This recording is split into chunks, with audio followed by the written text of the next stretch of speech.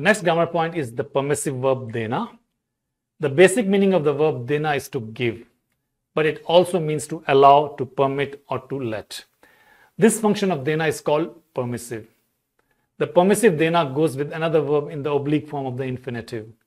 It takes ne ending of the other verb. For example, karne dena, to let someone do or to allow someone to do. The same way, jaane dena, to let somebody go, sone dena, to let somebody sleep, bolne dena, to let someone talk, and hone dena is to let somebody or something be.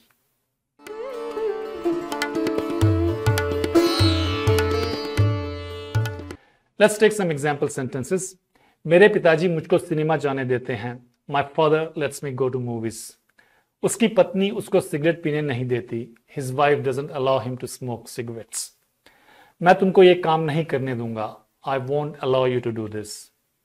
मुझे बोलने तो दो. Let me speak. Allow me to speak. Here the verb देना is in imperative, the request form. जियो और जीने दो. Live and let live. This is the famous phrase. There are some phrases that Hindi speakers use quite frequently.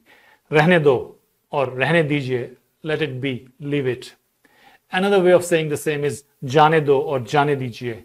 Let it go. Leave it. There's one more thing to keep in mind, that the verb dena is transitive. So in perfective tenses, the subject will take the postposition ne. छोटा बच्चा चाय पीना चाहता था पर माँ ने उसको चाय पीने नहीं दी. The little boy wanted to drink tea, but the mother did not let him drink tea. So the subject here is mane. The tense here is perfective, so the subject will take the postposition ne, mane. सड़क के शोर ने उसको सोने नहीं दिया. The noise from the road did not let him sleep. Shor, the noise, is the subject in the sentence, so it takes the postposition ne, shor ne.